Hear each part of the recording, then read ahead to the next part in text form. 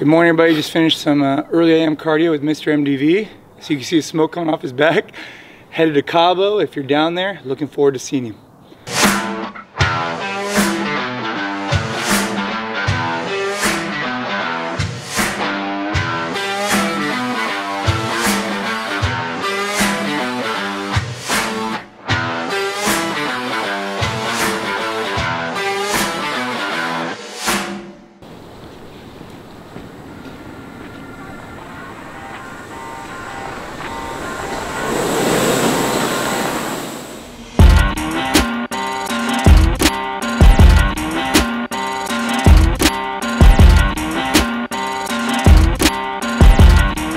I don't think I was going hard. You were holding back a little bit, I think. I might, you know. Yeah.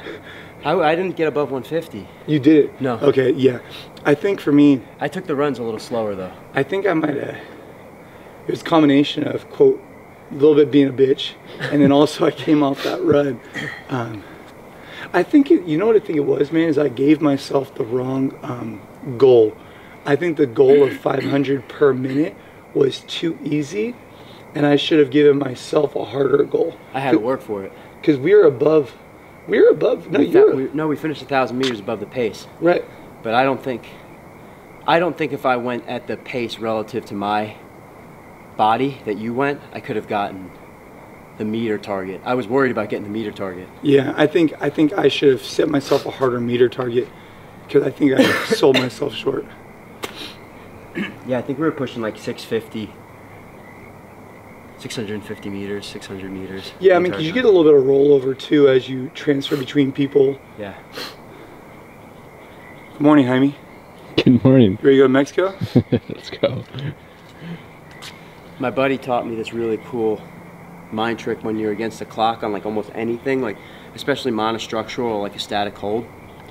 He told me to pretend like my body's just like empty, so all you have is like this plastic outside skeleton of your body, and you're taking this really thick can of paint and you're pouring it into the mold of your body, and you envision the paint going from your toe to your next toe to your next toe, up your ankle, around your waist, down the other leg, and like it's amazing. Time melts off the clock because all you're doing is visioning like your body getting full.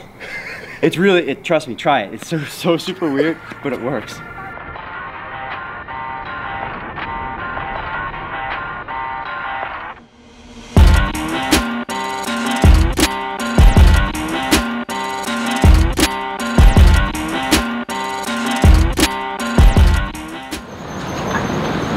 And we made it to Cabo.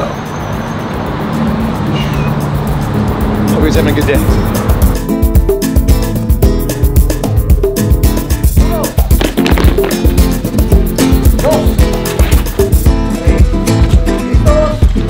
This location accommodates quite a few people. We have 30-minute classes, 60-minute classes, etc.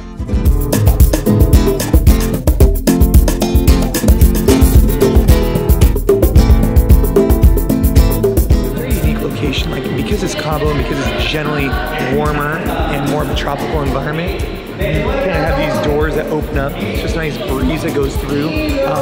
This place was actually designed as a gym from the beginning. So basically the land was leased and then we built this on it. And so every square foot more or less is usable for space, which is really important. And that's why the showers and the bathrooms are upstairs. Their workout for today is 21:15.9 assault bike burpee.